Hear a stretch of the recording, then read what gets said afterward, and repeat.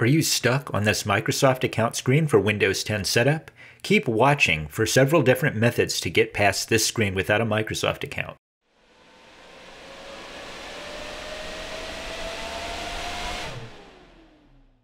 There are 9 different methods in this video to bypass the Microsoft account requirement. Use chapters to skip ahead if needed. Starting with method 1, the fastest and easiest. It could stop working one day, but don't worry if it does. There are other methods later in the video. Muting Cortana, which is optional.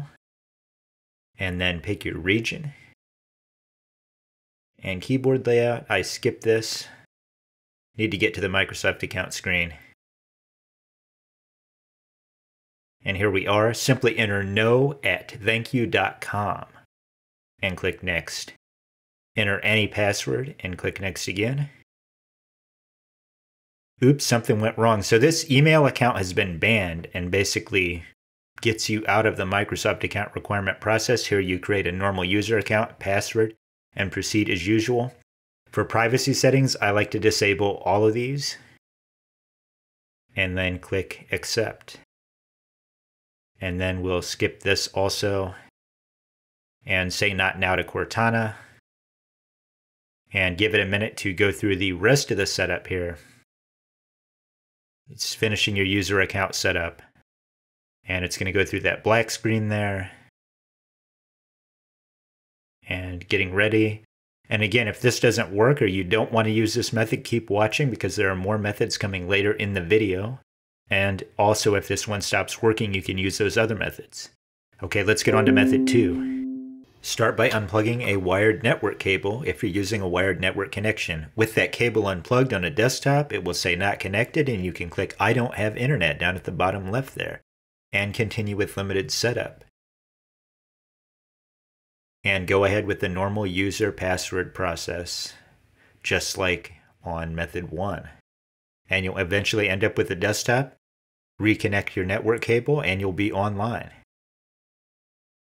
For a laptop with Wi-Fi, look for a key combo to disable or look for a physical switch. Consult your user manual if needed. So with laptop Wi-Fi disabled, when you go through the region and keyboard selection here, skip. And now it may still show a wired network interface, but you can also click down at the bottom left there, I don't have internet, click continue with limited setup. And here we go, enter your username, password as usual. Eventually you'll end up at the desktop. Turn your Wi-Fi back on with the switch or key combination. Again, look at your manual. Another possibility is unplugging your router or modem. When you go through the setup process with the internet off, you will see no internet, and you can click at the bottom left, I don't have internet. You may see nearby Wi-Fi networks, just click I don't have internet again down at the bottom left. And it will continue. Now you can click continue again. Finish your user account setup. When you get to desktop, plug that cable back in. This one will help if you don't want to unplug your router. Press Shift F10 after Cortana comes up.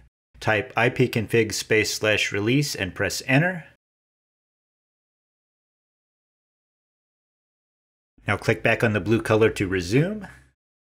And just continue setup like normal. It will say no internet. You click I don't have, click continue. Enter your username and password like normal. Go through the rest of the setup process. And you'll be at the desktop. Now you've got to reboot to restore internet access. You can see no internet there.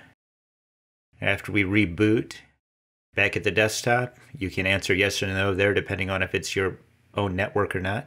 And we're online. We can load up some YouTube videos. Method 6 is just another way to do the same thing.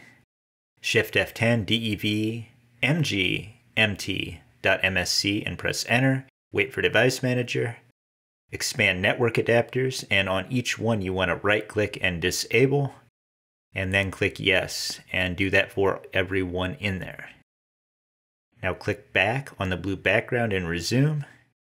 Click next on your language, and you won't see any network interfaces. Click I don't have internet. And click continue with limited setup.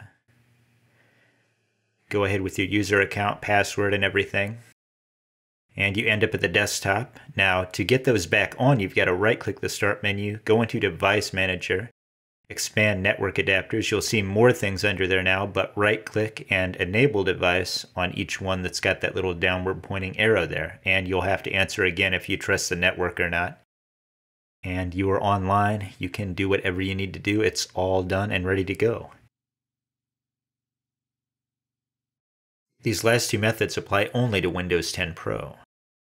Windows 10 Pro setup has no Cortana. Let's go through the setup screens. Just a moment. Now we have some important work. Magic turn off. This part is setup. Just a moment again. And here you go. Setup for personal use or organization.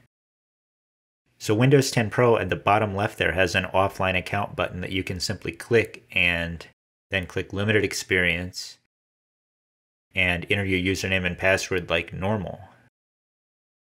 Click next, and then you'll end up at the desktop, no problem. This last method uses setup for an organization. And you get to that screen, click setup for an organization, click next. Click on domain join instead. And you'll be going through the regular user account setup process. Once you click continue and you're at the desktop, you can shut it down, you're good to go. See video description and pinned comment. I will update them if anything stops working, and comment below which method worked best for you.